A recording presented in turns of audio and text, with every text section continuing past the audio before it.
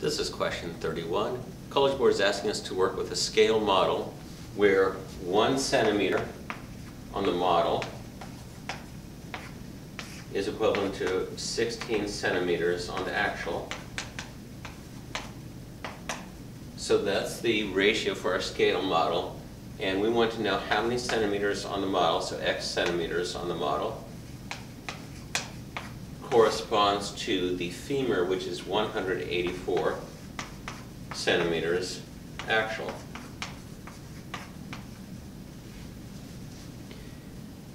I like to set these up, first of all, labeling my units in case I have to convert units, but they're all centimeters, so centimeters over centimeters cancel, centimeters over centimeters cancel. Now I know I haven't flipped it because the left is model over actual and the right is model over actual, so I haven't messed this up.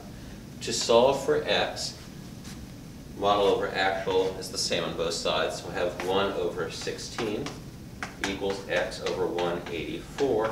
And if I multiply both sides by 184, I'll get x by itself because 184 over 184 is 1. So x equals 184 over 16, which is 11.5. And that would be my answer. And I noticed that the model is substantially smaller than the actual because 1 centimeter model equals 16 centimeters actual. And the model femur at 11.5 centimeters is substantially smaller than the actual 184 centimeters. So this answer does make sense. Come back soon for my next video. With math, there's always more.